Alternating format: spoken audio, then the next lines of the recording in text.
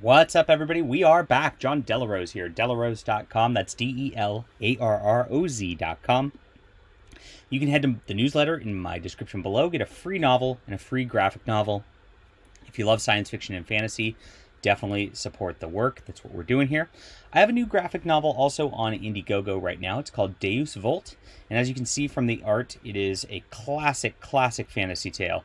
It has beautiful visuals, and it's got a great story about heroism, knights, wizards, demons, all the fun things that you used to get from cool fantasy topics, but you can't do anymore because you'll get canceled. And of course, some people have tried to cancel me through the course of this. I have a sexy cover, and you know that triggers some people.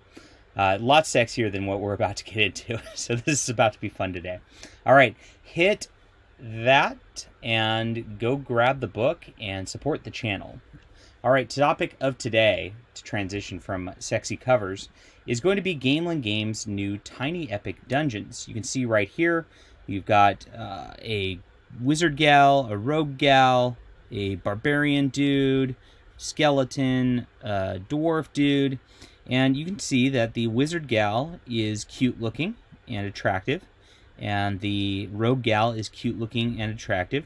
The barbarian dude is, he doesn't have a shirt on, so that's pretty sexualized there, but they're ignoring that because what they do in these situations is they hyper-focus on the female elements here. Now, these are not even particularly lewd images. They're just normal images of girls looking attractive, and that triggers people like this fellow right here. Yesterday, I highlighted a board game cover with amazing artwork. Today, can we talk about this? Not even about the typography, which, by the way, this is their whole branding. It's on everything. Or how busy it is, but specifically about how women are portrayed. One is in the boobs and butt pose, and the other has cleavage armor. Come on now. All right. This dude is obviously triggered by this cover, which I think actually, I agree that it's a little busy, but it's all right other than that. This launched a cancel mob of Tiny Epic Dungeons by Gamelyn Games, which is led by Wingspan designer Elizabeth Hargrove, who is absolutely triggered about this. Now, she goes off and makes this huge rant about, oh my gosh, these women in board games, blah, blah, blah, blah, blah, and urges people to cancel Gamelyn Games and harass them over their cover, which is what we described already.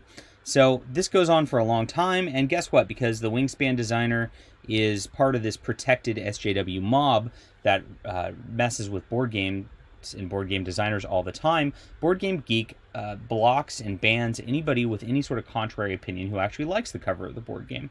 So, like usual, they're shutting down discussion, they're shutting down anybody who just wants to have fun in the hobby, they're shutting down anybody who just wants to play this board game. Why? Because this woman here wants to be triggered, and she wants to upset people in the industry. Now, she just went way off on all this stuff, so whenever anybody criticized her at all, she would copy it, and then show that people were getting banned from Board Game Geek just for their opinions. This is a pretty innocuous opinion right here. But so many factually inaccurate statements in here, I think it speaks for itself, and I'm too tired to break it down for you. So she riles up a mob to harass this game company, and then when anybody actually criticizes her about it, she tries to shut it down, and her cohorts try to shut it down too.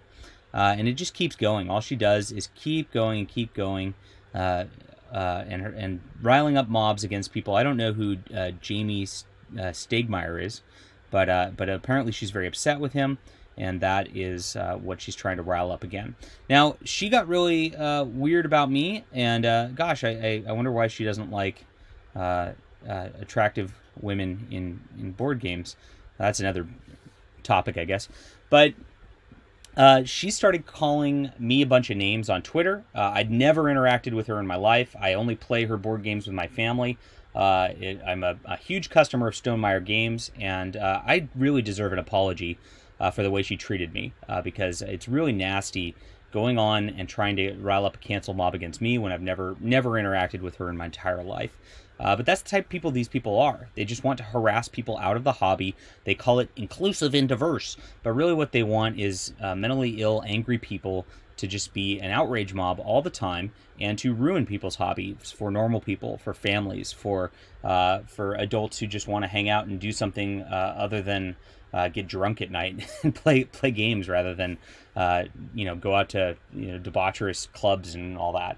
Oh well, they just want to ruin every single hobby, and this is her entire MO at the moment. So it's very sad, but you should not feel bad for Tiny Epic Dungeons, and you should not support them, because they gave in to the cancel mob, and they're actually part of this culture quite a bit. So if you look at their post on their Kickstarter, they are going off on how we need to be civil and respectful of others' opinions, and of course they are going and getting rid of their game box design because this woman went off on them, and they're too scared.